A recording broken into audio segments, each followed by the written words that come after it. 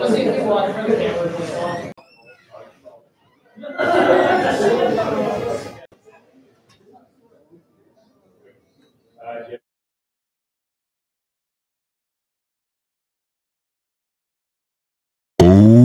yeah.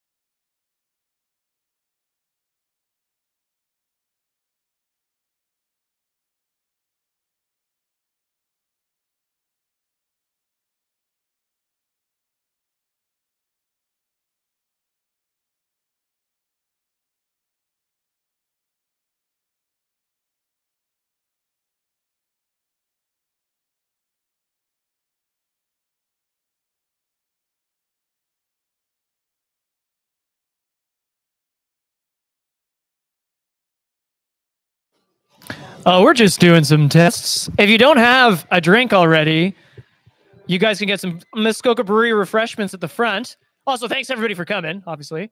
The washroom is at the door to the left if you don't already know. And then, yeah, raffle tickets are $5. We got some wicked Hooké swag like this vest. And then we have the Filson prize pack. We're also giving away the print of the tattoos that Tim was doing today. A Wrangler Trout XL, so it's a 6-weight trout setup, and the Reddington Rise reel, and a bunch of other awesome little stuff from Hooké, which is great. And yeah, and then Kevin, what's the Filson prize? Like, there's the shirt, but then is it insulated? The ice tote? No. Oh, okay. Okay. Also, everybody, this is Kevin. He runs the Filson store here with his team. Allie, who kind of organized this event too, couldn't be here. But yeah, they've been an awesome help and a supporter of our events and our fundraisers and stuff over the last 2 years, which is awesome. So thanks for having us, man. Yeah. We're just doing mic tests though. Just doing mic tests. Just doing a couple mic tests. If anybody needs the washroom, it's in the back to the left. Yep. Yeah. Check. Sounds good.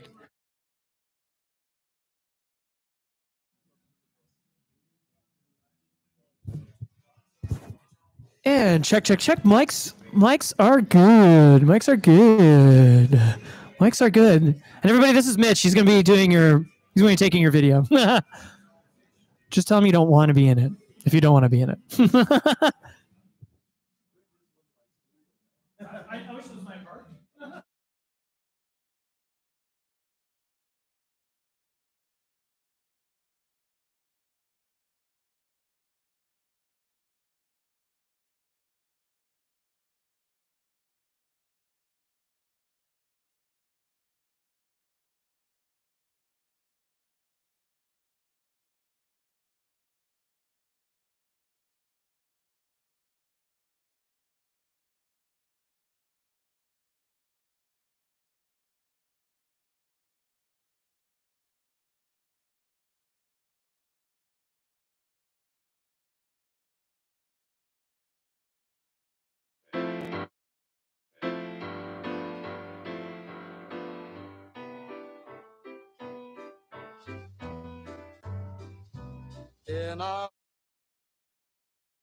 Oh, yeah.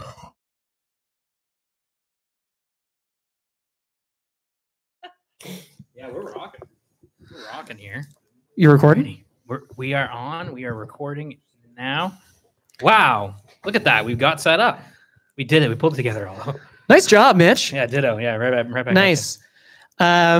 Yeah. Okay. Well, we're live. Let's just do this. Let's do this thing. Hey, everybody. Welcome to another episode of SoFly. Yeah, live. Yeah, live. Yeah, there we go. Thank you, audience. Okay, we need a few more beers, I guess. Need a few more beers. We're very, very excited to be recording here live today. This is a special show because we're down at Filson in Toronto on Queen Street, recording live and streaming to YouTube. So if you're tuning in YouTube, thank you so much. This is going to be a fun show. We've got lots of stuff going on today. Obviously, we're chatting with the amazing Fred Campbell from Hooké. Woo! Fred, thank you so much for coming down. We've also got prizes we're going to be giving away, and we're going to be talking all kinds of fun, fishy things today. Totally, yeah. I think first of all, thanks to the team here at Filson Toronto. Kevin and his team has been hosting us for the last basically 24 hours. Our pal Tim has been tattooing people all day long. And all of those he hasn't stopped. He started at 11. It is now 6 p.m. And he tattooed all day, which is great. 100% of the money raised from the tattoos and the raffle is going to the Ontario River Alliance, which is a partner that we work with. And also Rob is from Drift Outfitters is in the crowd here. They're a benefactor of all of our fundraisers. Yeah. They're a wicked organization. So happy to give them the money. But yeah, we're gonna get into it. So yeah, thanks everybody. Obviously, thanks Reddington and Hooké for all the raffle prizes, and we're gonna give those away at the end. But I think without further ado, let's announce the guest of honor. Let's announce the guest of honor. Yeah, for sure. Well, we've got a very special guest here that's all the way from Quebec today. We've got Fred Campbell of Hooké. Fred, how are you? What's up? Yeah. How's it going? I'm good, man. I just still can't believe it. Yeah. Like I've been following you guys for so long, and I remember. I think even when I went on your podcast and I came to this store, I'm like, man, this is the brand, man. Yes, yeah, I remember. And we're here sitting down, and here we are in a really beautiful space. I mean, it is a cool place to do a live podcast. It's just so nice, the skylights and all the wood and the beautiful clothing. It's super cozy. Yeah, the first time, Fred, you came on the show, I think it was like episode 20 in the 20s, and now we're in episode 163. Yeah. Actually, also we should say this episode is going to come out on March 17th, so tomorrow. It's going to be available. On all of our channels, YouTube, Spotify, Apple, and all that stuff. So if you're not here, you're obviously going to listen to it. That's right. That's right indeed. Why don't we just kick this off with Fred? Obviously you've been down here for the Sportsman Show. How's that been? How's the Sportsman Show been? I think it was great. Yeah, because I'm used to being in a space where we always feel comfortable with fly fishing, conservation, catch and release, like-minded people. Yeah. But now we go outside of our comfort zone, and we're trying to show people that they got to approach it in a different way. Yeah. So we set up a nice booth. We're there with some great collaborators, Yeti. Yeah. And like you guys, we were there to raise money, create awareness. And yesterday we raised $12,000 for Ducks Unlimited. Yo! Oh my God. Round of applause for Ducks Unlimited. Good, man. That's really good. Yeah, it's amazing. So even though the main majority of the clientele maybe is an aging clientele, I think there is hope, and we need to get involved. Yeah. Everybody, to say, we need to change the way we hunt, the way we fish, and fly fishing is way ahead. We're already releasing since 1940. Yeah. That's true. Yeah. I mean, it's pretty cool. When we were first approached with this idea, we were like, oh man, who could be our guest? And then Rob at Drift was hosting the I4, and then you emailed us and you're like, hey, I'm going to be in town this weekend.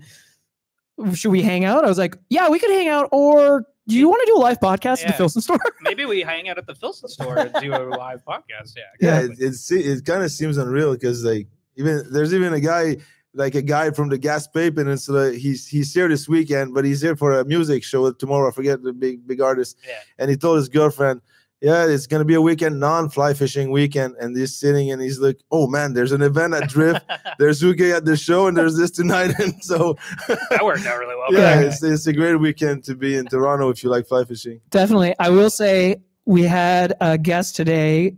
He was at your booth at the Sportsman Show yesterday, found out about the tattoos, came here, got tattooed, which is amazing. I think that's so cool. So thanks for that. Yeah. What a wicked weekend. Yeah, for sure. I think we're going to talk a bit about, because of the IF4 tomorrow, we'll talk about your films in the IF4, but I mean, maybe we'll just talk a little bit about Hooké, and, since it's been 6 years since you've been on the show, and maybe a bit about, how Hooké's been going in the last 6 years, and, how coming out of the pandemic, now, man, you're in like your brand's in sale. Like it's blown up. It's Yeah, awesome. yeah. I think the thing about Hooké, it was like a company for me, that it was my translating my passion into a brand. I work in the like marketing, filming. I did a lot of stuff for like 15 years, and then I translate and say, I'll show people what I want them to see, and build Hooké. And today, like it grew, but it grew like organically. I set a mission statement when it started the brand, and it never changed. So now we're just in a space where I wouldn't imagine I would be in that space. But it's the same as like being here tonight. Good things happen when you stay true to yourself. And we didn't like accept a big fucking car company sponsor. We never did weird stuff. We always stayed true to who we are. Yeah. And that's what brought me to travel everywhere, meet amazing people. And just like here, this happened like that. And I mean, I was in Labrador this summer, and just beside me, miraculously, is Yvon Chouinard from Patagonia. I'm like, what? Cool. Just So, fishing? yeah, he was there at that. Just He like, was "Yo, there Yvon, at what's the up?" lodge, you know. So That's awesome. I mean, at the end of the day, the thing for Hooké, it was to stay true to who we wanted to be. It's like put forward fly fishing, conservation, get into the hunting, and the great outdoor space. And it just happened organically. Kind of, it's like I saw it like as a tree or something. You put a seed in the earth, and if you treat it well, it's gonna grow to a certain like level, but it can't grow too fast. Yeah. It's not like total expansion. It's just slow, sustained growth. Yeah. Yeah. So what was the original like idea with Hooké when you started? Like, what was the goal? What were you hoping to do?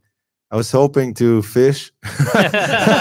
Same. Yeah. I feel it. I definitely wanted to fish a lot, but the goal was to take my skill set, what I had learned for the past 15 years, like touring with Red Bull, doing some films, the snowboard, the skateboard industry, and finding a niche. The goal is to like find a place where there was hope or needed help. So it started with the Atlantic salmon fishing. Like when I saw that fish in those rivers, I was like, man, I want to dedicate my life to that. Yeah. And we made some films, and then I said, how can we build a community? So, and also making films and just people watching it doesn't create any revenue. Yeah. I couldn't invest anything to build a brand. Right. So then I said, let's make some clothes, and we got a super big like TV contract. Yeah. It all came together like miraculously, but the main goal was to create a community of like-minded people. And me, it was to have like the most days outside on the river, to better understand like the wilderness and try to do my part, I can say, and better understanding it. Yeah. Okay, so before we go more into Hooké and your most recent film, why don't we just like we talked about this like way back when we had you on the show, but why don't we talk a little bit about how you got into fishing and hunting and where you're from and kind of a bit of your history. Yeah, I got into it when I was like 3 or 4 years old, and that was through my grandfather and my mother and my uncles. They were born like in the countryside, like the true authentic lifestyle, raised on a farm. Yeah, fish and hunt for food and for passion, but also like it was a necessity to go out there.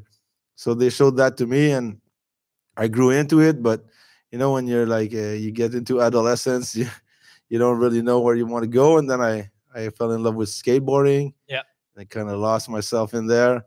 But I would always go back to nature, and that's where I really felt good. I'm kind of sort of a ADHD, like always full of fucking ideas. Yeah. And when I went in the river, I felt good. I said, I need to find a way to go back there. Yeah. And I always would go back, but I had built this production company, skateboard, snowboard films. And then we started to tour with Red Bull, do big events, and like the corporate like a production company world got to me. And so I said, I gotta hustle. I gotta build this company. Yeah. So when we made enough money, then I said, fuck, man, I'm going back to the roots of what I want to do. And that's when I was able to create. And thank God I started the idea when I was older and mature. I would have fucked it up if my first idea would have been Hooké. It would have been a shitty like idea or brand. I would have made mistakes. I would have been dumb. I would have been young, and so I did it for a place where I was mature enough to have an idea, set like the the foundations and say this is what we're doing, and we're not gonna fuck it up. You know, In Quebec, where you were growing up and fishing and learning to fish with your family, like what was special about that area, and like what had you hooked about all that? Oh, nice. it's just like Thank you. the silence, you know, Yeah. the silence, the fact that when you're in a just here, I mean, I took an Uber to come here, and I'm like, holy shit, it's Yeah. like Quebec is something, but here you times 10, and you're like, if you live in all this noise, it's pretty hectic. So for me, the nature, the fishing, the hunting, it's a place where you're by yourself, Yeah, for sure. can reflect upon a lot of things, and you feel good. And I feel that's I don't know, it's a way to see, yeah, there's still real stuff.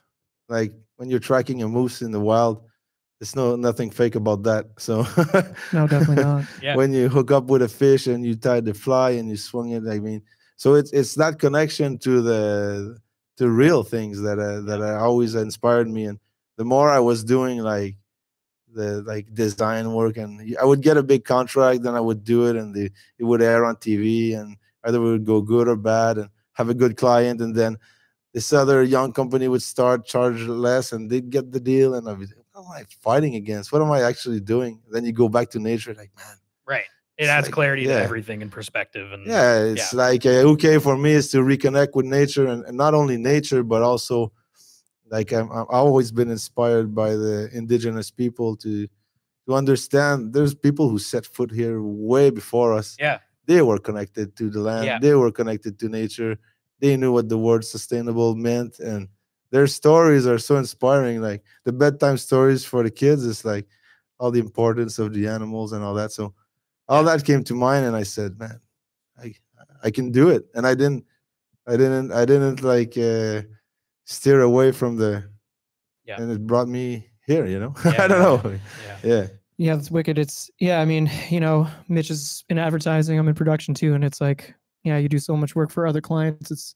It is nice to realize you're like, wait a minute, why don't I do this for my brand? And Right. that's definitely something when we started SoFly was like, okay, was like your design was always awesome, and it didn't look like other design in the fishing space. So it was definitely inspirational for us. So it shows like that Totally. background of design and production. Quality, 100%. Yeah, That's and awesome. today is even like what blows my mind is that like it's like March is the month of shows, and we said, yeah, let's go, man. We need to see the people. Yeah. It's our first time after COVID that we're showing up in shows. Yeah. And like you see this kid, he's 16 years old, he take up all this courage, and he comes running up to me in a show, and he's shaking, man. He's like, man, you're inspiring me. I watched your stuff for the past 5 years. I'm going to the Gaspé, man. I'm being an Atlantic salmon guy. His mother is there. She starts to cry, and I'm like, hey, buddy, man, That's come cool. here. And I sign a book and say, read this, man, and don't steer away from your passion. So he said, That's awesome. that's why we do it. But from the digital aspect of it, we don't know who's watching our stuff. So No, that's why we that's true. need to go and meet with people, be here. Like we're doing a podcast, and there is real people. Like, Yeah, no, it's that's awesome. cool, Yeah. man. Yeah. Yeah, it's super cool. Yeah. I feel you, man. Like, I remember like when we start like to talk about the SoFly thing, like Yilma, who I don't know, Yilma's on here, is he? Yilma? No. What's up? He was like obsessed with the Hooké design, and he's like getting into fly fishing. He's like, oh yeah, man, Hooké. Like, I'm like, I know, like their stuff's really cool. And then he got in and like, let's do something, and he's like, so it was like an inspiration in that sense too, from the design world. Like, how did you, get into design and just branding in the world of like business? Like, what was that kind of progression like? Well, what I did is the good idea I had when I started my business, I didn't even know about design, but I had filmed like skateboarding with a like big VHS thing, and so I went into a business administration, but the marketing side. So design for me is marketing. At the end of the day, I was telling stories of like to have a logo, have a presence, and then I started to play around with computers, and then started to film more and more and more. And when you do a skateboard film, you need to do like a cover for your film. Yeah. You need to decide what logo you're gonna put. So I said, man, it was starting. I remember when if I'm not mistaken, like when did After Effects? It's like 1999, 2000. Mhm. Yeah. So I remember we were moving stuff to do intros and films with Flash because After Right. Effects didn't exist. So what's good is that I saw it like evolve, being born. Like we saw Facebook arrive, we saw Instagram arrive, I saw all of that. So I come from I come from a like I was doing snowboard films. We were going on tour, and I said, "How are we gonna communicate with people?" I said, "Man, we can buy a phone." So I bought a flip phone. Yeah. And I said, "Fuck, you can all you guys, you can use it. Call your girlfriend, call your mom, doesn't matter. Like, yeah, it works." Yeah. And then you remember when you could get a $7,000 bill of phone? Like, Because you sent 5 text It messages. doesn't exist that anymore, but it was like all Yeah. I was scared of it. Yeah. So I think all that that's why I have an understanding of design today, because I kind of saw it grow and I learned it all from scratch. Yeah. Editing, adding music to a video, like Illustrator, After Effects, and Yeah. I already had all those ideas of making magazines and all that type of stuff. And the culture of skateboarding and snowboarding is already connected to art. There was always that Yeah, for art sure. form to it, and the rest, like all the music videos and the commercial work, is like we all. I tell a lot of people, like, don't quit your day job. It's Yeah. when you start to have a passion, so you're not fucking up like your passion. Yeah. Because money is going to be an issue at a certain point sure. if you jump into your passion too fast. So yeah, I always had the side of my passionate work, and Yeah. my day job was the corporate work I did, but I Right. learned a lot from it. So now let's say I'm left by myself with a computer. I understand, like Yeah, you I'm figure it out. I'm never going to be as good as the designers that work for me now. Yeah. But we laugh sometimes when something goes wrong. We say, "Oh shit, Campbell design. He tried it out." So Who gave Fred in design? Yeah, exactly. no, but I know how it works, and I can have an opinion on a design because it's time goes by so fast. I remember, and when I reflect upon it, like my first films were VHS. A lot of people here hadn't even manipulated a VHS, maybe. Yeah. I mean, I used to edit audio on tape. Yeah. Like How cutting did that tape. work? I remember, like, And when you had how to do a did- fade, you had to cut the tape on an angle Yeah. so that the machine would read it. But I never edited video on tape. It was But I crazy. remember I Reel to had reel? 2 decks with my footage and one in the middle that recorded. But I don't remember how I added the music. But it was some weird thing you could put it on like everything was live on tape. Right. Crazy. I always think about like how Completely they did supers and analog. I'm like, I have no idea. Some kind of crazy stuff. But yeah, it's yeah. So I really needed to get back to like the reconnecting with the nature. I went like, can you imagine, like at a certain point in time we were touring 26 countries for the Red Bull Freestyle, which is a DJ competition Yeah. around the world. That's really far away from what I'm doing today. Yeah. So yeah. For real. we brought it to the next level.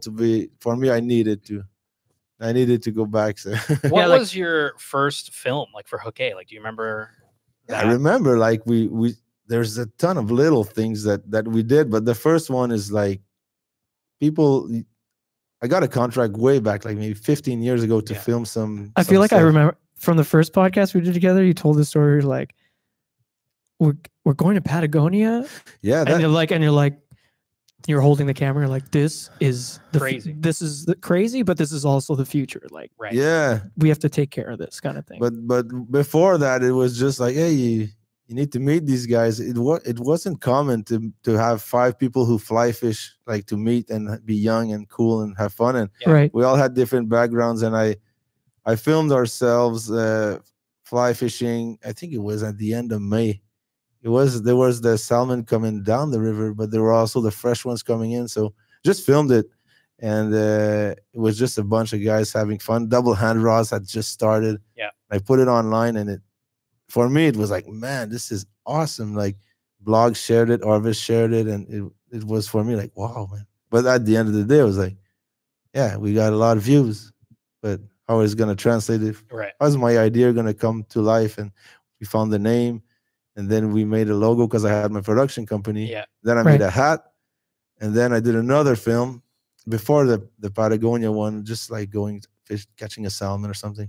And then people said, where can we buy the hat? So then it started to reflect upon me. I said, what if we create clothes and we are dressed in a certain way, whereas the only way you can get it is through me. Right. And if you watch the film. So it started to. The wheels turn. Yeah. But I said, how do awesome. we get, like, how do we do it? So I look at a lot of brands, and thank God that my business partner kept touring with Red Bull in the transition. Yeah. So he was making money and I was spending it. And he was like, To "Your go fishing. fucking idea, man. You're going to make a business out of fly fishing? Nobody does fly fishing." I said, "That's the goal." Yeah. Somebody always told me, if nobody's doing it, there's an opportunity. For sure. So it was to grow from a niche and to say where nobody saw hope. I saw some. And I come from the snowboard and skateboard industry where everything needed to be fucking tight. And said, why nobody getting interested in like this space, like quality images, quality photos? Yeah. People that are like very inclined to the sport and for sure. inspiring. That's where it all started. But it was a lot of work. I took a risk. Like, I know this guy who he's really good in product design. Yeah, but how much does it cost to hire him? And it's like big salaries and to start. So everybody who wants to start a brand today, I'm like, okay, buddy, man, but get ready, buckle up. Get ready, man. Because that's the hardest thing you have decided to do, man. Yeah, for sure. Because it's not you who decides. At the end of the day, you need to incorporate the public into what you are doing.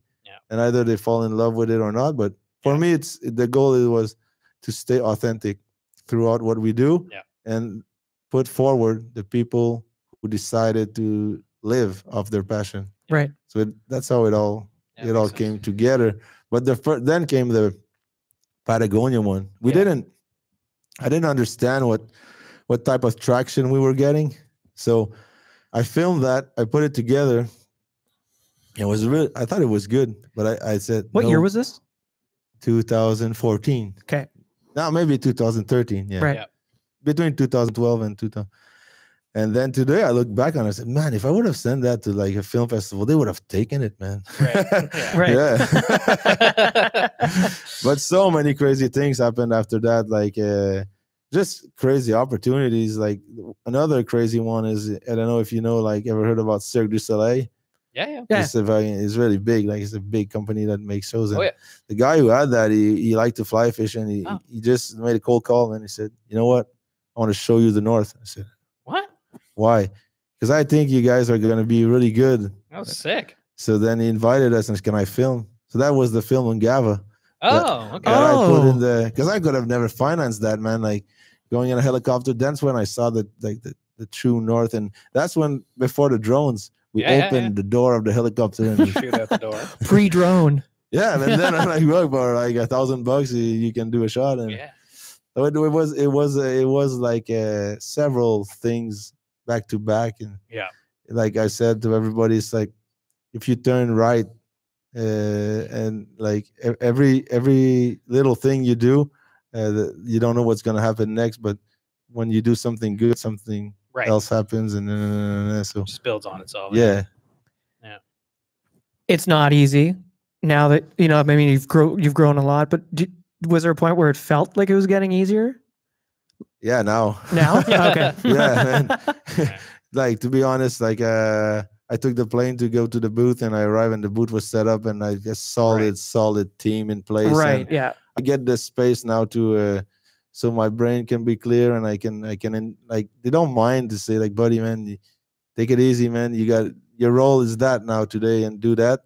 So it's just a privilege to have a team now. We're 20, I think maybe 21. That's my next question. In the business. Yeah.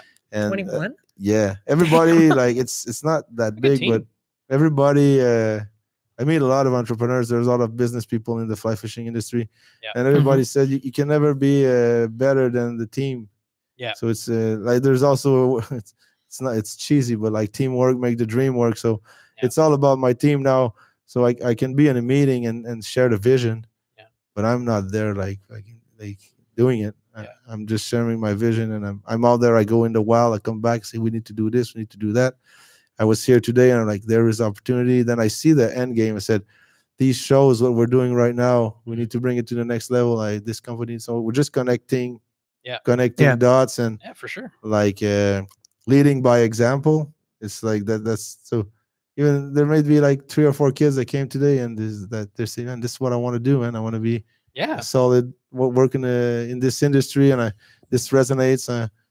Like, and the word conservation didn't even exist, and when it was my grandfather. Yeah. Oh, for sure. Didn't Yeah. care. Yeah. Didn't even Yeah. understand it.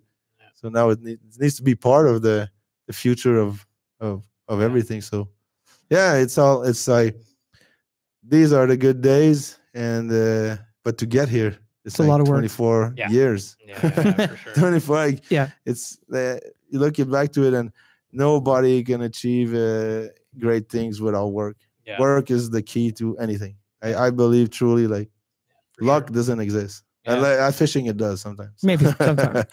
Only Yeah. luck with me. Yeah. I have no idea what I'm It's doing out there. exclusively luck with Exclusively you. luck. With fish. That's it. Wow, really? A fish?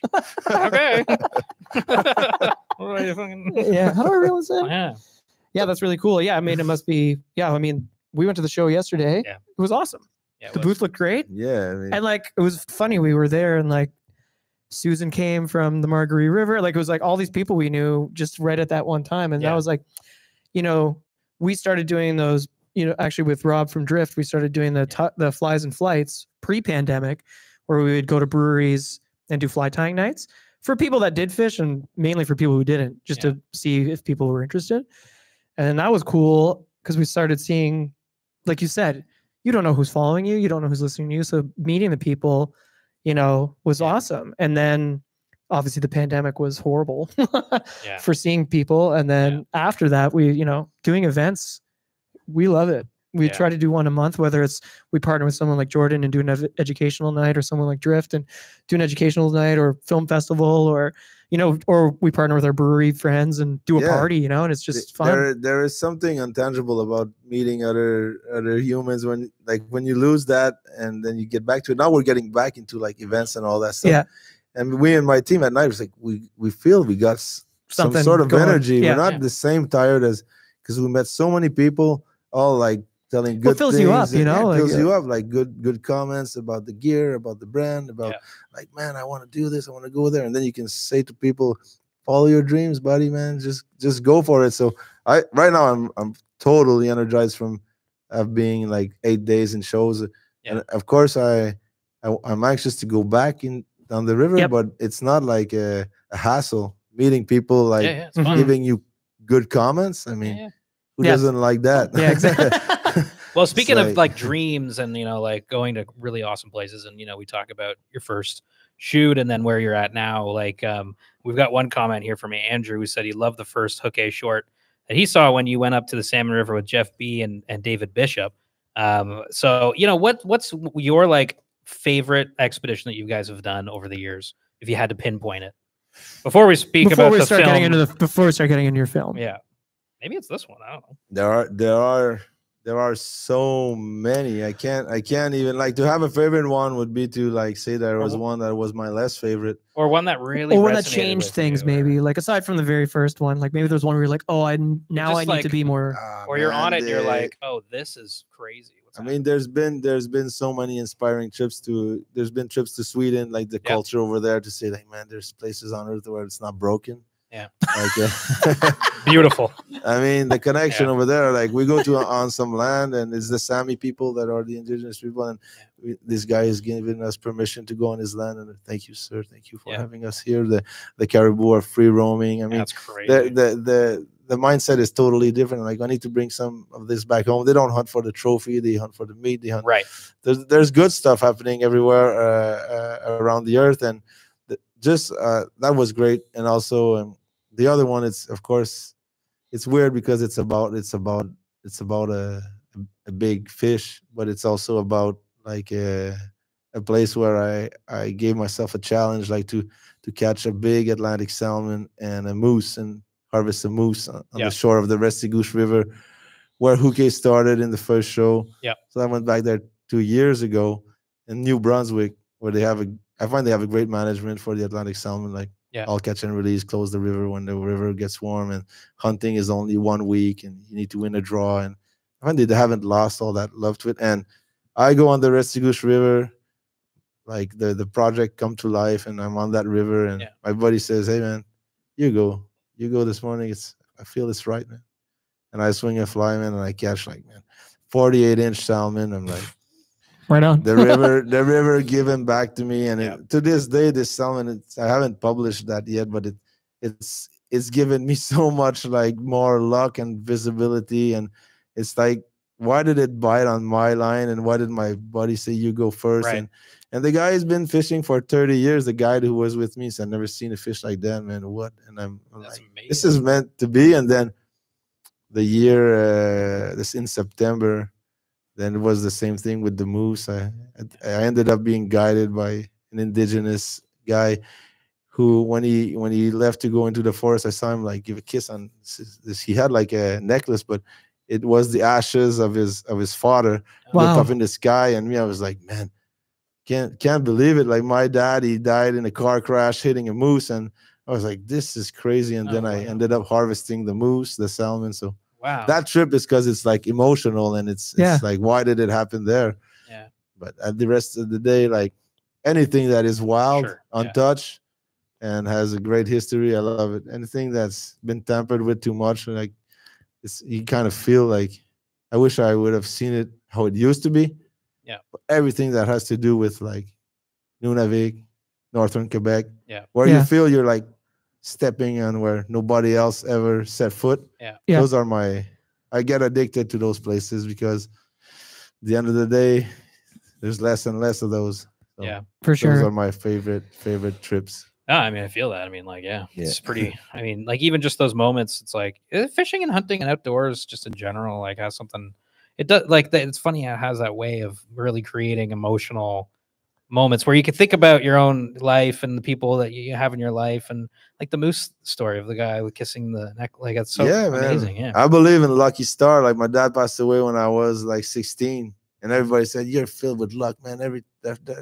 Like the animals, they come to you, and the fish, they come to you, man. And like, man, this because I believe in karma. I believe in this strength. Like I say it, if you treat it good, it's gonna give you back.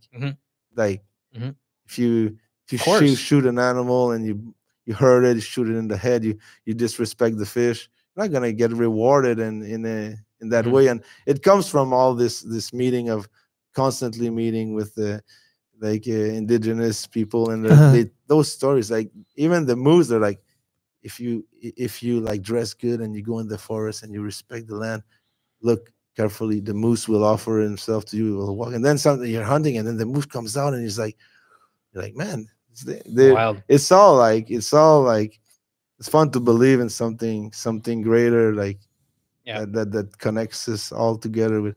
The only real connection, like the real connection I have, is when, like, either I'm fishing, but when you are tracking an animal, it gets you. Like we are some sort of animals, I think too. But that's for me, it's just crazy.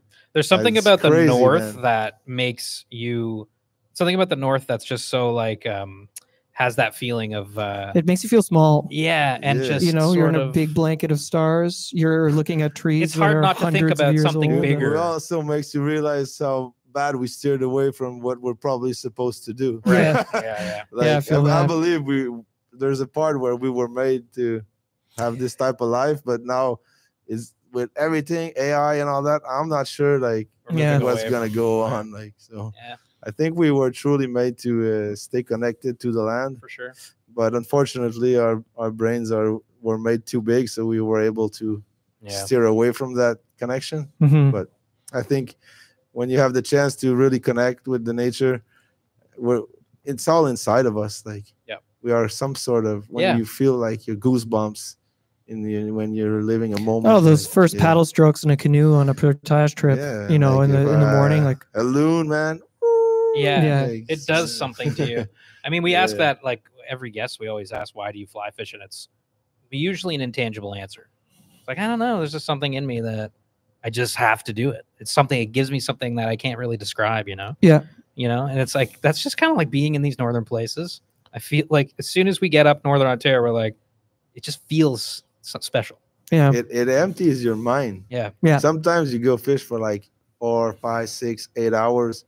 You go back home and you said, how can it be possible to have thought of nothing about like it is, that's what happens. Like I when I think about it, I'm like, You look at your fly, but you're never thinking about an issue you got back home or something. Then you go back home. I cleared my mind. I'm ready to ready to do it again. It's like, you know, you take a step down, you take a swing. Yeah. You know, you're just not you don't really think much of anything. It's really like for the people who never tried it, I mean, it can't understand it, but for people who have done it day after day after day, like that's what it does. It relieves you from stress. It's kind of simple what we're trying to do. Yeah. Well, that's probably a pretty good segue to the movie. Yeah, before we do that, Justin in the chat says, bring flies and flights back. Flies and flights leave? Okay, Rob's going to bring it back for you there, Justin. So come on now. Justin, it happened already. Also, I will say to everybody here, hold the mic a little bit back, a little further, maybe. If you want to, sorry. If you guys want to cross in front of the camera, don't feel two ways. There's a few more chairs around here. There's a couple chairs stacked up there. Like Tim, please, my God, Tim tattooed all day long. Yeah, Tim. Yeah, shout out for Tim. Yeah, round of applause for Tim. Amazing artist. Thanks so much, Tim. Yeah, if anyone wants to sit down, there's another one of these wingback chairs that's just empty. Oh, look at that! Look at that chair! My God. Wow. Another chair here, but yeah, Mackinac wool. Yeah. Okay, why don't we switch over to the film, which will be playing tomorrow in Toronto at the Film Fest. And you're going to be at the Film Fest tomorrow? Yeah. Man, you've had a busy schedule, man, in Toronto. It all happens like by accident. Like I said, it's funny how stuff can happen sometimes. Yeah. Yeah, it's at an awesome. It's sold out tomorrow, which awesome. Another good community event for Ontario there. It's the IF4, of course, hosted at the Review Cinema by Drift Outfitters. There you go. And your film is in it. And I don't want to, is it pronounced Tunulik? Yeah, Tunulik. Okay, perfect. Okay, yeah. I was like really stressed about that. Yeah, me too. That's why I was just going to say, tell us about your film. Tunulik. What is Tunulik all about? Yeah, I actually steered away from some the complicated version of like bringing a crew and being 3 or 4 and filming and being the guy who films. And I told my crew and I said, this place, like the guide is Inu and he doesn't speak English. We're not going to be able to communicate. So all we're going to have to do is fish and discover this pristine river, like Reve River. So I said, why not change it up and bring my buddy and let's film each other. Okay. So it's just the two of you? We love to film, yeah. Oh my God. You're not going to have a deep storyline because there's only one other person there. Yeah, right. So it's just the 3 of you. Yeah. Oh, wow. So the chances that we had was to share the camera with my buddy Renaud, who's a filmmaker also.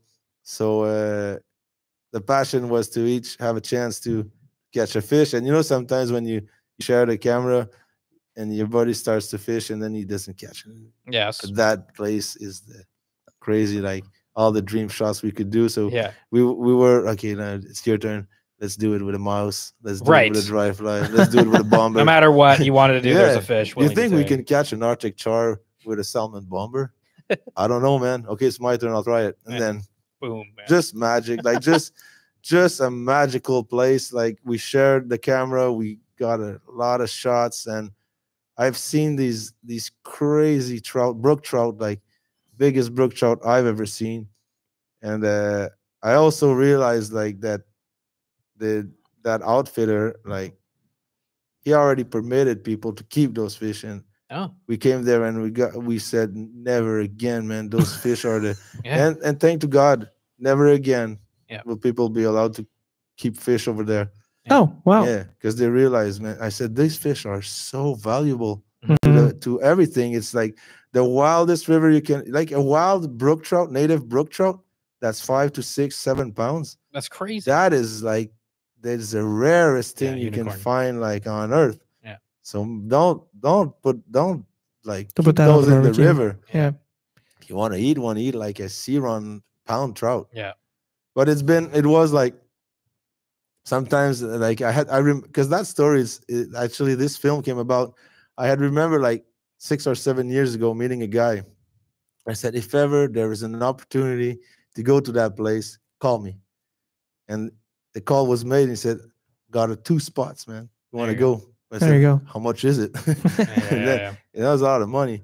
Yeah. But then I have good collaborators, and then I called Destination Indigenous because it's indigenous land. So they supported us to just help to pay for for the flights and to Yeah. go out there. Because where is it exactly, like on the map? You would go like, let's say you leave from Montreal, you go straight up. Yeah. You know, the Ngava Bay is like a, Yep. it's like had a circle. Yep. So you would take the circle and just a little bit right. So Okay. it's crazy because it's Super just north. a river that flows randomly from the Ngava Bay. When you fly over, you're just looking down, and it's a small river. Why do the char, the salmon, and the trout go up there? We don't know. Yeah, why that river, not any? We one of don't the other know. ones, I yeah. never seen anything like it. I never seen a place where the Arctic char, the Atlantic salmon, the sea run brookies, and the native brook trout cohabit in the same place. So Yep. when you're casting a line out there, you never know what's gonna bite on your line. That's cool. So the film is filled with, But you know it's going to be some gnarly fish, right?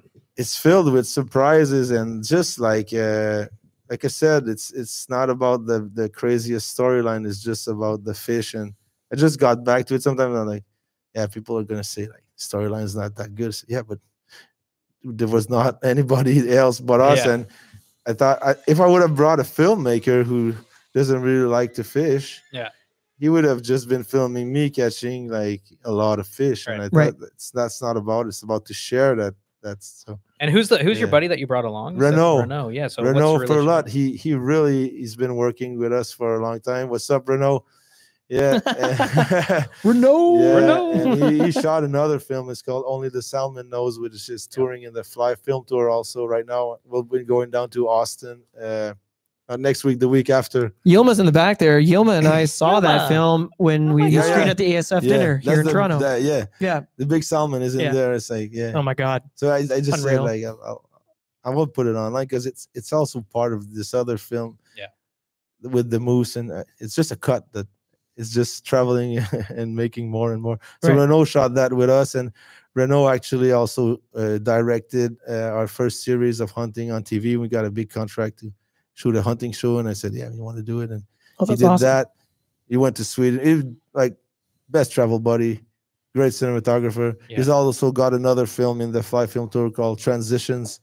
So it's the perfect guy, man, to enjoy. And because you if you're gonna share the camera, you also need to share it with somebody who knows what he's doing, or else your film is gonna be only half good. So Yeah. you Yeah. don't want to see the difference when you're exchanging the camera. So, and if it's a challenge, like let's try to do this on the drone, let's Yeah. try to do that. You know how complicated it can be, like to try to get an eat and Trying to do get the that. timing of everything. Yeah. So when you are Just in two the shooters. total wilderness, man, it's just like, and we like it was funny because we connected with our guide also, and we showed him how to fly a drone, and the communication cool. was really hard because unfortunately, I wish I knew how to speak Innu, and we kind of got.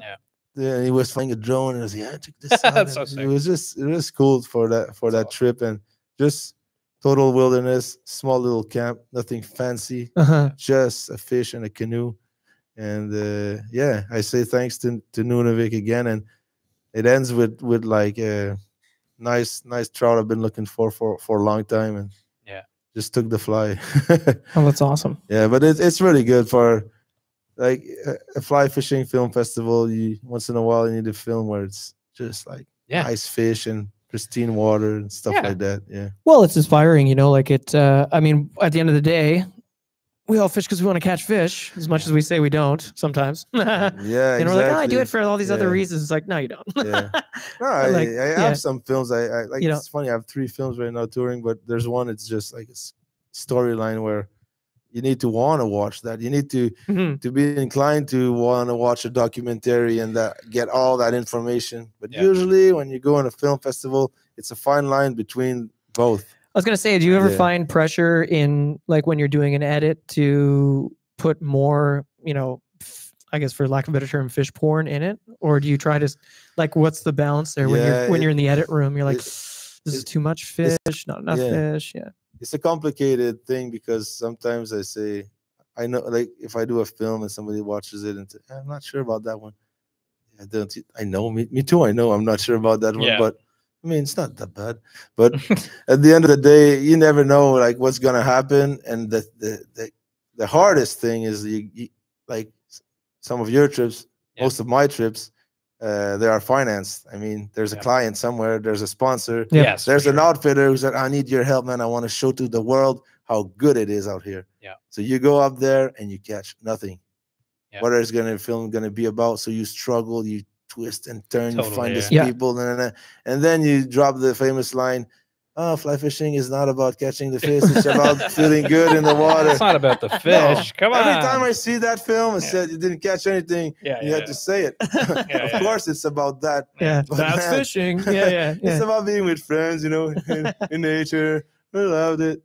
Yeah. But yeah, we already had to do that. But of course, that's the most complicated thing. We don't control nature, and you can hit it right or hit it wrong.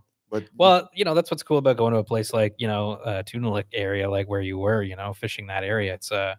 It's just, you're going to have some good fishing, right? It's not highlighted that often, those types of places, the but north. yeah, choosing to make a film not about the people, Mm. that's a big risk. So that's why we always made it Right. about the people, Right. TV show and all that. But when you go for the fish, you say it's for sure. Yeah. But I already hit it really wrong. Like, it's impossible. This place, it's impossible, guys, man. You all should all come. Everybody here, break your piggy bank. We're going, man, to fucking Tunulik. And you arrive there, storm, high water, Yeah. like, Right. you can't fly. Right. Oh, guys, man, sorry, man. It could be a mean Yeah. place, right? And you don't necessarily hit it right. Well, it's the north, Never Yeah. never break your piggy bank for a fishing trip, because Yeah. it's unpredictable. Yeah. So Yeah. like, go if you Yeah. want to, but Yeah. there's always the risk factor of not being able to get to the camp. Yeah. And that the fishing conditions are totally off. Yeah. It's that with anything, you can't control it. That would have been a hell of a film if you guys didn't make it up there and you're at the airport like, shit, we still need the film. Just filming each other, like, well, it would have been cool. Well, you know what? There is the Palm Festival that we started with Samon, Quebec, and Yep. it's in the province of Quebec for local filmmakers. And this year, my favorite one is about a guy who exposed himself to the hard work he put in for 4 years to try to catch a fish. Right. And he never caught one yet. And the film is really good. There is no fish. It's just a hustle, but we all understand it. Yeah. So, but it's well directed. So Yeah. it's not true that a good film needs fish. Yeah. Right. But to make a good film without fish, you need good scripting, or there needs to be something that's well done somewhere. Right. Amazing. Well, you can see that film, tomorrow. Well, you can't because it's sold out. But if you're going, Yeah. have fun. It's gonna be sick. And Well, maybe. Maybe congratulations. somebody will be scalping tickets Yeah. out. Mitch will be scalping tickets Yeah. out front. But of course, you'll be able to see it if you stop at other destinations along the film tour, and I'm sure it'll be made available online eventually. But Yeah, that's awesome. Did you ever find it hard? When we started up SoFly, it was all about Ontario, and you get to go to some crazy places. So now our show's a lot more about than just Ontario, but we try to keep it Ontario. Like, you and your crew at Hooké was it was awesome how much you repped Quebec and Canada too. Like, yeah, I think one of my favorite films was when you did that, almost like that cross country road trip. What was that? Was that out? That was along the way. Along the way, yeah. I love that one. That was so cool. And do you ever find it hard being a Canadian in the space? No, man. I love to be a Canadian. I think I love the logo, man. I love it, man. The red, Canada is the best, man. Yeah. Canada, and there is an opportunity for us. I mean, Canadian outdoor clothing brand, born and raised, like French Canadian. I mean, no, if I wasn't born here, I would be sad. I'm so close to the wilderness all the time. Yeah. Like, my house is in the wilderness. I can go to the slopes. I can go snowboarding. I can go fishing. I can go to the Gaspé. I can take a plane and be like with a polar bear within 2 hours from home. That's pretty awesome. So yeah, we need to respect Canada. It's our home, man. It's just crazy place, man. Like, thank God, like, if not a lot of people want to come here, it's good. It's good, man. But no, I think if Hooké would be American, I would have maybe more money in my pockets, but I wouldn't be the same. Right. It's too big, man. I love USA too, but it's huge, man. Yeah. And it's not directed and governed the way I feel it's right, some certain way. But I don't get into that. But Canada is like like what would it be like 90% wild? It's so A wild, lot man. of It's like wilderness here. I mean, look at Ontario and Quebec. Like so it's a wild. huge landmass with nothing in Like, it. it's crazy. You know, and don't like there's Quebec and but like Ontario is a new place for me. It's a new playground and sometimes you go in shows and you go to like those little booths and they have an outfit. And I made so many good. I'm like, oh, are you kidding me? Yeah. You got this? Yeah, I've been waiting list. Like that's what you got up here up north. I said, cool, man. So yeah, I want to explore tomorrow. And then you start to go to Winnipeg. You start to understand that BC, Alberta, Northwest Territories, East and it's Coast. like, you're not gonna So much get to bothered explore. there. Yeah. Like so, Yeah. no, it's gonna be it's a pride, man, for sure. The logo, man, it's Yeah. great. For sure, it's wicked. Yeah, no, it was always something that yeah. definitely I admired of Hooké. And, Yeah. you know, Canada, Quebec's so supportive of itself too.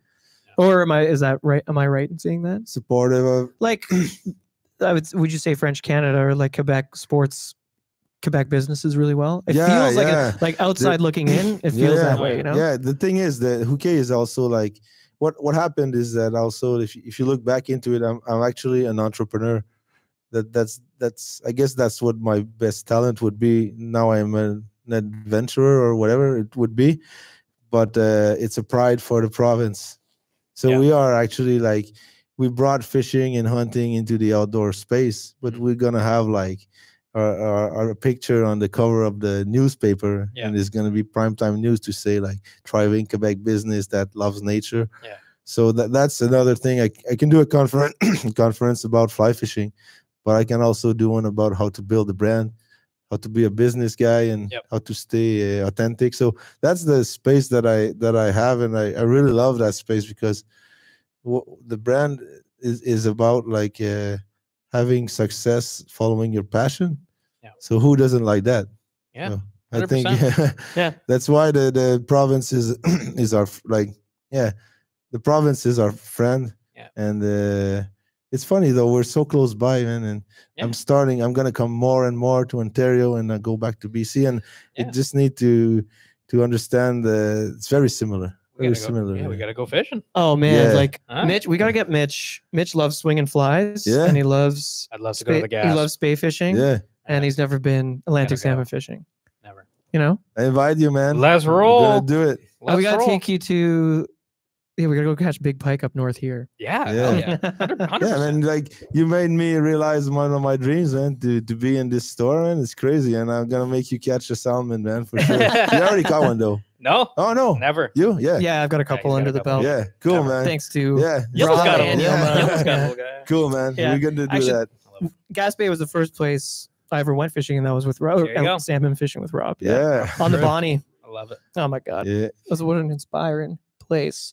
Yeah. I was gonna say, did anybody here have questions for Fred? Yeah. Huh? Yeah. Anything you want to know? Or us? I know we're kind of putting you on the spot. We didn't really talk about this before. Who has a question? Anybody have a question immediately? Anybody have an immediate question? Think about that, and we'll just Mitch. Actually, just a second for context. This is our buddy Mitch. Mitch is a filmmaker as well. Yeah. He has North Country Media House. He's helping us shoot tonight. Maybe Mitch, do you want to take the microphone and ask? Just so we have it, you know. Look at this. Just speaking of this logo here. All right. Yeah, stare right into the camera lens. No. So you've been in these like beautiful northern places, and like I love the north, and like once you go above the tree line, it's something special. Like what did you find special about like the Ungava Peninsula and like that area of Canada or Nunavut?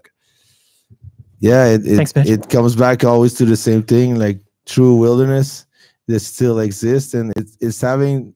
Where else can you have the impression nobody else set foot there? But yeah, like you said, when you go up and you're like on the moon. There's places you feel like you're on the moon, and it's the tundra, and it's amazing. Like you see when you fly over it, like you see like the vegetation just disappear. Then you become like on a rock, and the wildlife that's living in those different segments of the wilderness. It's just amazing. But it's the air, the freshness of the air. Yes, You've like you see why I feel so energetic. Because the air is pure. It's like people take puffs of good air too. But the air, the sunsets, the northern lights, it's just like you don't see that in the city. It's to say like to resume it, it would be like a true wilderness where nobody else has ever been, like indirectly, but like Yeah. If you step outside the trail and you go like a kilometer, there's a good chance nobody ever stepped foot there.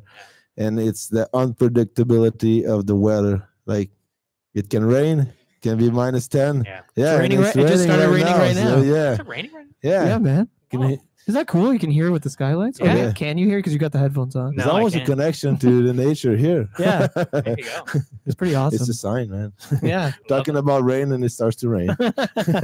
I love it. Yeah. Yeah. Okay. Well, We also have, oh yeah, Kevin. Kevin is the store manager here at Filson. Will do. Fred, it's so awesome having you here. It's you're very inspiring, just listening to you talk tonight. You spoke about dreams earlier, and I'm sure when you do your trips, you do a lot of research beforehand. Where's your next big dream place to be around the world? Oh, and that's a good question. I didn't have time to I love that. think about Thanks, it. I often book spots without reflecting upon it because it feels natural. Yeah.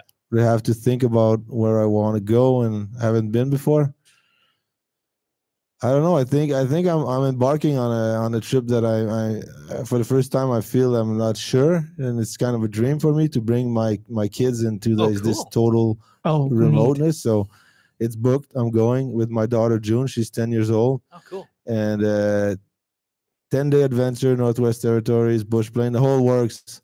So that's kind of a dream of me to see before they get like adolescence and don't like the parents Yeah. anymore. Before they hate you for no reason. Yeah, it's Yeah. and it's to share that it was actually like it's actually a sad story, but it brings to mind that if I remember it, that trip was to go. My dream was to bring my mom to the Northwest Territories, and she got cancer now, and she's not gonna be able to come. But yeah, that was my dream. But she's gonna survive. I got breast cancer, but now my daughter is going too. But yeah, it brings back that to mind, and it's to bring the people that I love to the north. Yeah. That's my dream destination. Yeah, I love that. and my daughter is gonna come, and I hope my mom gets well, and I Same. can I show her hope the that too. northern lights because I hadn't think about that. Like if you don't have if you're not healthy, you have nothing. Yeah. Like you believe you want money, you want that, but then it got to me when my mom announced before Christmas. Mhm. Like, fuck, man, I didn't think about that. Right. You don't have the strength to come with me. Like we can go another time, but yeah, we need to be in shape. Yeah. So Yeah. dream place with With your- showing the north to the people I love. Yeah. That's amazing. Well, that's something answer, you always man. say, Mitch. You always want to bring your dad and your brother to these Yeah. crazy places. Yeah. Don't wait too long, man. Yeah, Just I'm do it. trying, man. They're Yeah. like, I don't know. I'm like, come on, it's safe. Yeah. Trust me. Yeah. They're like, No, but "Ah." like me, it's she's 72 years old, and I Right. could have done it maybe a year or two before, Yeah. and I hope I'm gonna be able to do it. But I missed it with my grandfather. Yeah. Said I need to show him the spot, and I got too busy. Yeah. So Yeah. don't forget to do it. That's really what it's all about. I know you my mom really wants to see a polar bear, Let's go. Yeah, that's so we should maybe It'd be fun. make that. There is happen. something Yeah. about bringing people. I think my that mom you might be love. watching right now. So, Yeah, shout mom, out. we're gonna get you a polar bear. We're gonna get you a polar bear. that's good, man. Yeah. Love it. Well, it'd be sweet to. We always talked about bringing our moms to a lodge because they don't really fly fish. Yeah. Just watching them catch like a big pike or something and watching them freak No, my out. mom would get carried off by a bald eagle or something. She's a little Portuguese lady.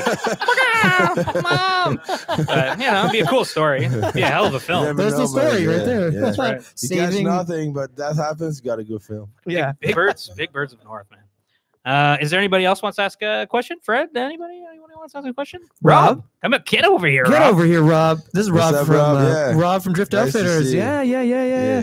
Wherever you want, man. He's supporting the whole like fly fishing scene here is great. Yeah, I He hope was so, our man. first supporter. yeah. Yeah. Thanks, man.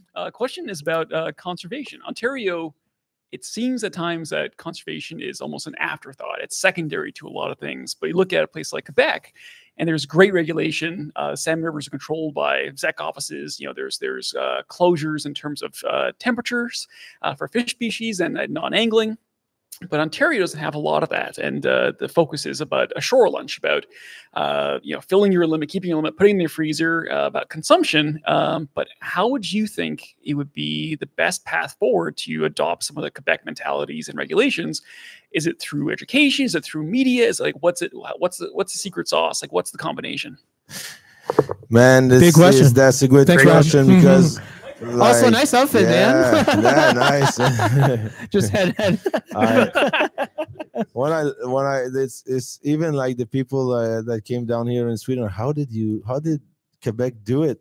For every river to be protected, for every river to have their little boss and little protection. And if you've never been, it's like the Gaspé is amazing. Like every river has basically its own ZEC office. ZEC, employees, president, watching after director. that river. We saw, I think, Rob, we fished the Bonaventure, how many, 4 days, and then the Petit Cascapedia, like 3 days. We saw a ZEC officer every day. That's amazing. 20 minutes in and you see one. That's amazing. Yeah. It would, if you do it without using like governments and regulations, it's gonna be really, really hard because I mean it's to change a whole mentality. Yeah. But the Atlantic salmon, it's been there for a long time. Like it's a pristine and you need to keep it safe, and people wanted to protect it, but so other people couldn't fish it. The rich people wanted to protect it, so the concept of protecting was already there. But like for here, I think it's been this way for a long time. But if you think about it, if every river could have its own little management, and you'd have to pay rights for every day, and that money would be used to protect it, and then you'd have security on the river. But it's a long way to go. Like there are so many different aspects to it. Of course, it's to lead by example, but oh man,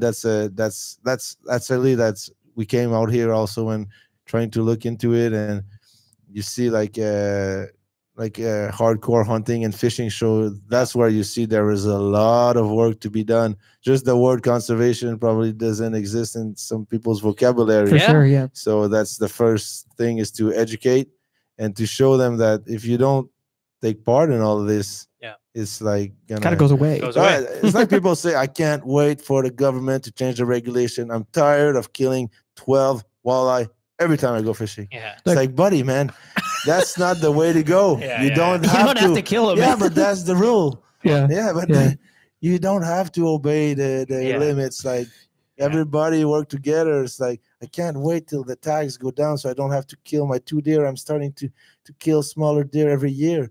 So it's as a it's not as working. It's as a community. And like it's a big one. Yeah, man. It's a movement. You need a movement. Like maybe it's to start by the one. Like, is there a river that could be only fly fishing and that could lead by example? And I think we can all think of one. For sure. I couldn't imagine like the way it is. Like, I'm not telling it's not well done because I don't want to get into that. But if it would be if the Atlantic salmon fishing world would be the way it is here with the sediment and everything, man, like the fishery would have lost its like its authenticity. It wouldn't make sense anymore. So it's also to say like what is the culture behind catching those fish that come out of the Great Lakes? Can it change, or it's always been like it's a stockfish, we don't give a fuck? Or like there's a lot of process to be, there's a lot of thought to be put into that. But of course, it's to be more and more people like us. And it's like I said, even though it's one person, like there's if I have one guy who came to my booth and he says, man, because of you, I start to release my fish and I want to be a guide. That's great. Of course, there's 10,000 step in the right direction, though. But I mean, one little step at a time might, but it's too much of a big thing. Like I totally understand, but I'm like, whoa, man. Like where do we start? And you start with what you can control. It's easy to it was easy for us to install catch and release because the fish is so beautiful, and you when you keep a fish, you need to remember. You need to go put it in a cold or something, or whatever. Like you stop fishing, you don't want to stop fishing, first of all, and second of all, like that fish is really important. So it's also sometimes maybe the mentality behind a stockfish, Yeah. you lose that respect, but it still Yep. deserves respect. It doesn't. It created a whole ecosystem of passionate people fishing for them. Yeah. Yeah, I mean, I could spend a whole podcast on my thoughts on stocked fish, and they get a bad. They didn't stock themselves. Is my Well, point. Isn't like the whole South America some sort of a stock trout? Well, that's what I'm saying. Like, I mean, Indirectly, we Yeah. call brown trout up here wild, and they certainly have been naturalized. Yeah. But this doesn't seem like Germany or Scotland to me. Like, Yeah. they came here from somewhere. That fish has got some respect. I feel like without getting too much into it, because this could be a big topic. How many years does it take for it to be wild? I know. Exactly. Yeah, There is you're right. a Respect. limit between true wild and Yeah. half wild, but We spent the Yeah. first half of the show talking all about how much nature means to us on an emotional, spiritual level, Mhm. to then just, not respect it. It Yeah. doesn't make any sense. So I feel like, but how do you change those perceptions? Good question. well, lead by Little bit at a example, time, yeah. one step at a time, Yeah. and expect that the earth is still in good shape enough to. Well, the earth Gives is us a always chance. going to rehabilitate itself. The earth will be fine. Yeah. It's a matter of us. Yeah. Awesome. That's pretty cool. Yeah. I mean, I think that's like a good show right there. I mean, again, like you can see Tunulik in the Film Fest and the IF4, and Fred, thanks so much for coming on. and Yeah, coming Thanks, down. guys, and It's this is been great. Yeah. it's been great having you here. Like, I Yeah. mean, we met, like I said, in 2017, I want to say, Yeah. because it was before we went up to Attawapiskat That's right. Yeah. for the first time. We always We were wearing like, the outside by the river yeah. hats. Oh we yeah. almost have the same age of business. Yep. Yeah. Goes by. We celebrate. It's cool Right. being fellow Canadians. Like, that's always Big time. really, really Yeah. fun when we can, Yeah. be inspired by other Canadians, and that's definitely it. We're gonna pick some raffle prizes. Yes, we are. Yeah. So I might ask. I'm Kevin? gonna ask for the raffle tickets, but as that's happening, Fred, you've got a few films out. You've got a few, we got a few content like TV shows. Where can people find Hooké? Where can people find your show? Just while we're getting those raffle Yeah, tickets. the best way to go about it is hook.ca, and then you just Yep. look at our YouTube channel, everything, and start an Instagram account in 2021. So There you go. you can watch it too. It's called Fish Hunt Plant. Awesome. You can Fish check Hunt it out Plant there. is- Yeah. Yeah, we'll put links to that stuff in the show notes Yeah. after the fact as well. Yeah. But yeah. Should we get? Do you want to come here and, Is it and do raffle this time? with us? Do this with us? Yeah. Raffle. Can I get on the You couch? sit here. Here, you sit here. 'cause No, I- Mitch, you stay. Just push over, buddy. No, here's the crazy thing about doing a live podcast. I got to go to the bathroom. There's more stuff in here too. Okay, And sweet, this sweet, box. sweet. Because I think you were well, introduce yourself first of all. Hi, everybody. I'm Colt. I work at Filson. I do some events planning with Ali. So, yeah, it's been great to have you guys here today. Thanks for coming in. Yeah, thanks. And, yeah, Cole has been the raffle master. All the money that from the tattoos that Tim was doing, these raffle tickets we were selling, it's all going to the Ontario River Alliance, which is awesome. Talk about changing culture. There's a group doing it here. They remove dams. They take care of our streams, and they're a wicked organization. But we got a few sweet prizes. Hopefully somebody who's in the audience is winning these, but people have been buying these all day long as the store has been open. I just want to say we have been raising quite a lot of money. So I'm really happy for everyone that's put into the raffle, bought some stickers, some posters, got tattooed today. Thank you guys so much. Couldn't have done this all without you guys. So. Oh, awesome. Couldn't have done this without you. So since you are here, maybe we'll get you to do it, but what should we raffle off first? What's this sweet vest all about, Fred? Yeah, it's a fly fishing vest. We invented. Sweet. And, yeah, Things wicked. Yeah, you this can thing's wear wicked. it like a travel vest too. Oh yeah, for sure. You just look like a fisherman. Mitch is wearing it right now. He Yeah, looks pretty yeah. cool. Hey, you look I good love today. it. I wear it all the time. Already. Right.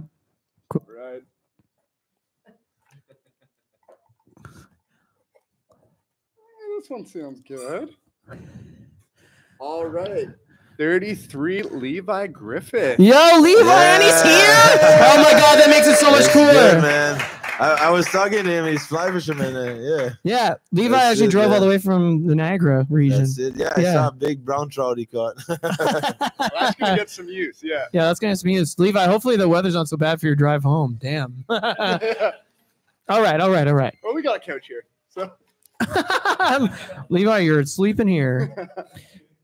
Okay. Well, this one fell out. So why don't we just do this one? Yeah. Okay. Let's see. And this will be for, why don't we do, you want to do your, what's this? What's going on here, Cole? Yeah, so we kind of have a little kind of gift set to go with it. I believe it's the hoodie, the water bottle, and this lovely ice tote. Oh, amazing. Yeah, so we will be raffling that off right now. Hoodie, whoever wins, just let me know your size. We'll switch it out. No issues there. Yeah, so let's see who we got. You got it in your hand there, brother. Let's do this. Number 26, and that is Kieran Subrian. Kieran. Guess here? we're shipping that one out. That looks like we're sending an email tonight. Okay, beautiful. Wicked. Fred, why don't you pick one? Yeah. What's the next? You want to? Well, we do the Yeti. Yeah. What's going on with that? Yeah. What's going on with that? What's this, Fred? This is a nice Yeti. Like we call it the loadout box. And Oh, you can sweet. put all your gear, heavy duty. You can run over it with your truck, but you never lose anything. And when, like me, I have a bigger one, but like let's say you're used to losing stuff, put this in your truck, put all the essentials in there, indestructible. So Boom. yeah, Perfect. so That's a sweet prize. yeah. Oh, I picked it already. Didn't even realize it. Oh, sweet. 31. Thanks, 31. Yeti, for sporting. Thanks, Yeti. Yeah. These two, Craig Rowe is. Craig! That's a great prize. Enjoy. Oh, Yeah. it matches the fit today. That's awesome. Oh, dude, that's awesome. You can put your stuff in it because it's raining. Here, take some. That's wicked. Tim, why don't you pick one? You tattooed today. Oh, yeah, Tim, you're up. In fact, we're giving that away, right? I believe we are giving that flash sheet away. Okay, yeah. so let's give this is Tim's flash sheet from all the tattoos. I got a tattoo today. Mitch, you got the ducks. I got the trees. Yeah. Some beautiful stuff on there, so I'm pretty happy. Let's Cool. see. Just keep the microphone in your face Oh there. yeah, yeah, okay. I'm new to this. Beautiful. So, is there a Nick Kennedy in the audience? Oh, today? Nick. Nick is. Oh yeah, he left quite a long time ago. Nick did get the fished out tattoo, which is a duck who's broken his fly rod, which is kind of Nick's whole mentality. Yeah, so it actually what really he works said. out. That's why he got it. Yeah. Well, congrats, Nick. That's awesome. Beautiful. He'll hang that up for sure. Oh, Maybe in the bar. He also bought one today, so double down. He bought a one print? for home, one for the bar. Yeah. That's how much he liked it. Oh, that's perfect. That's perfect. Mitch, you come pick one, buddy. Oh man, he always wins something. How about this next one? Reddington is obviously we're on Team Reddington. They donated a Reddington Rise reel and a Rio Gold 5-weight. It's like a 5.6, but this you can use this on your 5-weight. But yeah, it's an awesome reel. It's in the olive colorway. It's right here in front of me. Boom. And you get a line to match. And then you can go to Drift Outfitters and buy some backing. Yeah. Rob will spool it personally. All right. So we have a double. Uh-oh. So that looks like Nick Kennedy. No. We're passing on that one. No, we're gonna do another one. Sorry, Sorry, Nick. yeah, you already won one today. We know Nick. It's okay. It's okay. He's fine. Beautiful. You're just quietly panicking. Yeah. Oh, I was freaking out over here. Yeah, you'll see it in the podcast. Yeah. Oh God. Yeah, there you'll see that sweat glisten right off the camera there. That's so awesome. amazing. We have Scott, number 1, Scott Hamill in the audience today. Okay, Scott. Well, so Scott's gonna get a reel sent to him. That's great. Yeah, excellent. And an email tonight. Perfect. Okay, sick. Craig, you won something. You get to pick one. Yeah. Well, the next one will be we got a Reddington Wrangler XL kit that's like a 6-weight streamer chucker kind of rod. So that's the rod, reel, the line, everything. Basically, you just need a fly and some water. Huh? Excellent. And we are giving that one away to Jeremy Cleveland. I don't think he's in the audience right now. So I will be shooting you an email, Jeremy. You won. Oh, right on.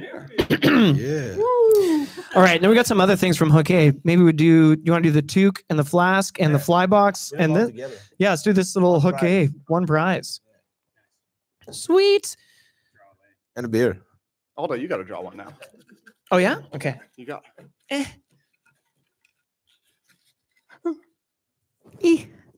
I'm sure this is really exciting for everyone watching the live stream.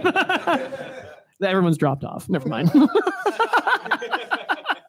I was like, this show's over. Can we get a thumbs up in the chat? Thanks, guys. Wicked. So, John Clip. John Clip. Oh, John. Yeah. John Clip, for those that know, also hosts events with us, and he has an awesome business called Affinity Fish. All indigenous caught wild Ontario fish. If you're watching this, go get some Affinity And they have a Fish. store here in Toronto. Oh yeah, nice. Yeah. Actually, I know you don't have any time, but it would be cool to check out. And that's I'll be on the back. corner of I'll be Dallas and Brock. Yeah. So that's awesome. Way to go, John. That's you get this little. We'll bring it to John. We'll bring it to John. Jordan is a guide here in Southern Ontario. We do a lot of work with Jordan from educational days to events, and also we just fish with him because he's awesome. Jordan, why don't you come? He's graciously given a fully guided day. What? For what kind of guided day? Anything they want or bass or what's? Really just whatever they want, whatever they're feeling. Oh, sweet. Just a day. Wow. So it could be for trout. It could be for bass. We're gonna this Nick. Yeah, we're gonna. Yeah. I would draw another name then. Nick goes with Jordan all the time. Just so everyone knows, Nick bought a ton of tickets today. So, yeah. Nick's gonna watch this and be like, "You guys, what the?" He's like, I can't believe you guys did this to me. Well, Nick, we're gonna go fit. We'll take you fishing with Jordan. Don't worry. Oh, beautiful. So I know this gentleman's going to enjoy it. Brody Ward, I know he's not in the audience right now, but congratulations. Yeah, that's great. That is dude. one That's a hell of a great- prize. If anybody deserves it, this guy's great. Love you, Brody. I think that's everything. Yeah, that's wicked. That would be it. That'd be it. So yeah, no, thanks. Obviously, thanks for everybody coming out. We, thanks to Filson. Obviously, Fred. Thanks Yeah, for. man, thanks it was to you. just such a busy weekend for you. Like, and then hopefully, the sold out screening tomorrow is going to be a great time. So I know some people here are probably going to that. I'm assuming. Yeah, what a wicked little weekend. So yeah, thanks for driving all that way and taking your time. Thanks, Fred. It was I flew. awesome. All right. Somebody else drove. No.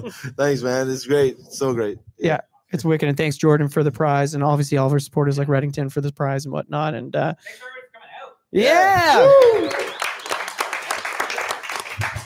that's a wrap. Party time. Thanks, dude. Yeah, awesome, man. Yeah, this is like a studio. This is like a perfect set. Where's Kevin? Kevin, this set is like, it's awesome. So many times I was like just like trying to remind myself, fuck, we're in Toronto and like Filson Yeah, we're filming a couple episodes of The Voice after this. And there are stickers, lots of stickers. There's like Reddington stickers, okay, stickers, take stickers. We're gonna be hanging out for a bit if you guys want to chit chat and stuff, and but we're gonna start cleaning this up. But thanks again, everybody. Sorry, Nick, but don't worry, we got you, buddy. We got you. Nick. No. We got you, Nick. Bye, everybody.